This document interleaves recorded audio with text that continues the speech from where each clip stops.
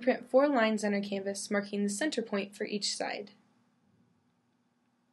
We will measure and make 4 center lines on our stretching frame to correspond with the 4 lines on our canvas. This is important to do so that our canvas is centered and aligned with the frame. Grab your pencil and measuring tape and mark the center point of the frame on each of the 4 sides. Make sure that you are also marking the back of the frame so that your marks don't get covered up when we place our canvas on it. Now we will cut the corners of our canvas at a 45-degree angle to eliminate the extra canvas that will be folded into the corners of the frame. You will want to make sure that you are not cutting the canvas too close to what will wrap over the back corner. You can use scissors to cut the corners, or if you feel that you need a more precise way to cut, you can also use an X-Acto knife and a straight edge ruler. Flip your canvas over, making sure that the top of the canvas is oriented with the top of the frame. Then align the 4 printed center lines on the canvas with the 4 marked center lines you made on the back of the frame. This part can take some time. You often have to make small adjustments so that it lines up just right. Then, once it's aligned, place 2 anchor staples in the top and the bottom so you don't lose your alignment. Your canvas stretching pliers will help you stretch the canvas tight after you place the first staple.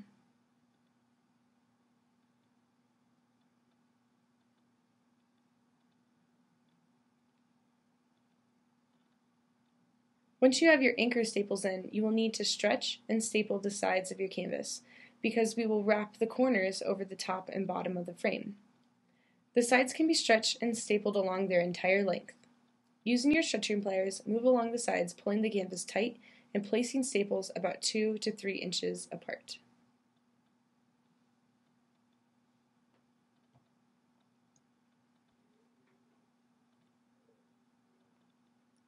Start by pulling the canvas tight against the corner edge of your frame. Then pull the canvas against the bottom side of the frame. You will notice that you have created 2 triangular shapes. Using your thumb and forefinger, crease the edges of the canvas along the smallest triangular shape.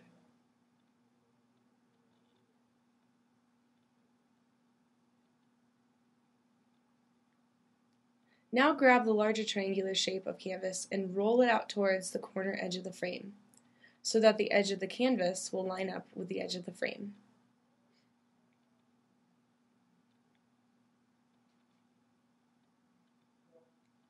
Once you have the edge of the canvas and the frame aligned, use your thumb and forefinger to crease the edge of the fold to help it hold its place.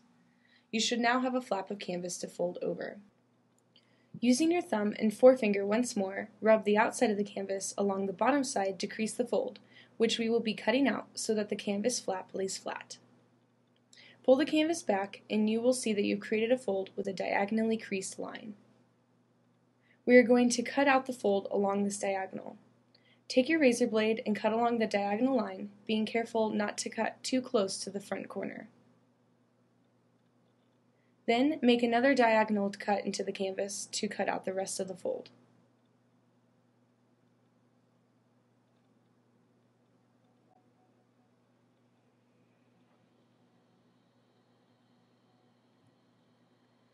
Pull and fold the smaller triangular shape down against the back of the frame. This is a great time to place your first staple into the canvas. Now fold the canvas flap and wrap it over the frame. Using your canvas stretching pliers, stretch this flap of canvas over the corner of the frame to ensure a tight edge. Now place just a few staples into the corner of the frame and move on to stretch and staple the other bottom corner.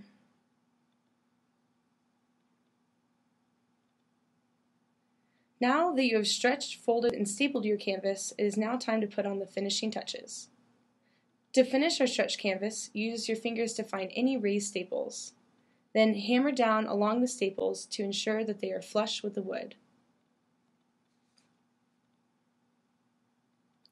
After that, pick up your canvas and spray the back of the canvas with distilled water, so that when it dries, it will help tighten it over the wooden frame.